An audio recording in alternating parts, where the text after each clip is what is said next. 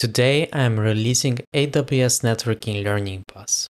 Let's take a look what it is. If you go to my website, which is dmfigel.me, and click on My Content, at the very top there is AWS Networking Learning Path link. Here is an article I wrote which describes what it is in much more details. The main link is here at the top, so let's look inside. AWS Networking Learning Path is a curated list of resources with a goal to upskill you on AWS networking so you can design networks on AWS of any scale. There are around 100 resources here.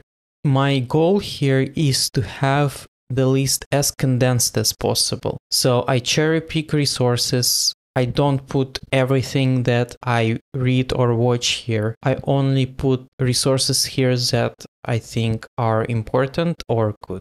So let me explain you how you can use this. So this is a table. All of the resources here are listed in order. You can resize columns here. You can also export this to CSV if you want. Every resource is tagged with this importance field. So there are recommended resources, strongly recommended, and optional. Optional are the ones that cover some specific feature or niche, and you might not necessarily need that, or you might not have that much free time. Another category is strongly recommended. So those are the highest quality resources with best speakers that you should definitely go through and not skip. And the rest of resources fall into recommended category. There is a column here called modify date. In the future, when I will be adding or updating some resource, I will be changing this date. So this is how you can keep track of changes. Prereq levels, beginner, intermediate, and advanced. Most of the resources are at the beginner level. Some of them require you to be at intermediate level for a specific topic, and very few resources need you to be at the advanced level beforehand. Some resources here also have some notes. All of the resources are also tagged appropriately with relevant service or topic. There are two all-in-one courses. So one is from AWS Skill Builder and one is from Adrian Cantrell. They are quite good, but I don't think they are enough. There are also at the top here 3 hands-on collections. I put them at the top so that you have them for easy access, but you will need to cover some fundamentals first before you can tackle them. Most of the resources on this list are free. If you have a suggestion of some resource, for example, it covers some areas that I missed, or maybe the piece of content itself is much better than what is listed here for the relevant topic, or maybe you found a broken link, feel free to use this form where you can submit your feedback. So for example, you can say, I read this article or I watched this presentation and it's better in covering VPC fundamentals than whatever you have listed in your learning path. So I will carefully review that. If I find that resource useful or better than existing ones, I will add it to the learning path. Let's go briefly to the article. Again, I want to reiterate, the goal here is not to put every resource that I find on the internet in the learning path. It is curated. Before going through this, I recommend that you know 2 things. First, you have knowledge of core AWS services. So for example, EC2, S3, IAM, CloudWatch at approximately solutions architect associate level. So you can take some free course, some free training, or maybe some paid training, or maybe you have hands-on experience and you don't need that.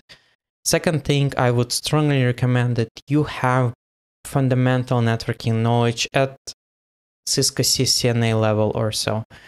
You need to know things like IP addressing, VLANs, how routing works, how switching works, static routing, BGP, GFCP, DNS, IPsec. I put here a link to Network Fundamentals playlist that was done by Adrian Cantrell, which I think is pretty good, but there are a number of other good resources to cover networking fundamentals. Those are your prerequisites. After you have those covered, you can go follow AWS Networking Learning Path. However, if you want to build scalable architectures on AWS, I would also recommend you cover some additional areas which are outside of the scope of this learning path. So in particular, landing zones, things like AWS organizations, AWS control tower, maybe tool like org formation or landing zone accelerator, infrastructure as code tools. So pick one or several of them, whatever you prefer, because you need a way to implement this infrastructure consistently. And lastly, some serverless fundamentals.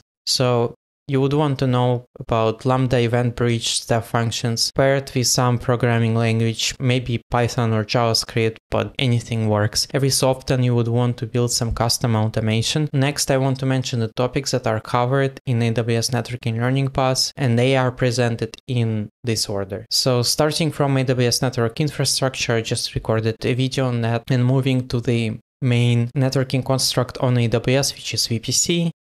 Then covering IP address management solution, looking into way how you can connect multiple VPCs with Transit Gateway, then connecting to on-premises data centers with site-to-site VPN or Direct Connect. Next is remote access VPN solution for your users wanting to connect to AWS environment, which would be AWS Client VPN, not forgetting hybrid DNS setup with Route 53. Next is private link. So in my view, AWS private link is one of the most interesting technologies in AWS networking. Next, it would be Cloud One, elastic load balancing, different networking security controls on AWS, including firewall with gateway load balancer and AWS network firewall. One of the most important topics here on this list is network design and architecture. So there are a couple of resources that are specifically about different design choices that you can make, which I think is very important.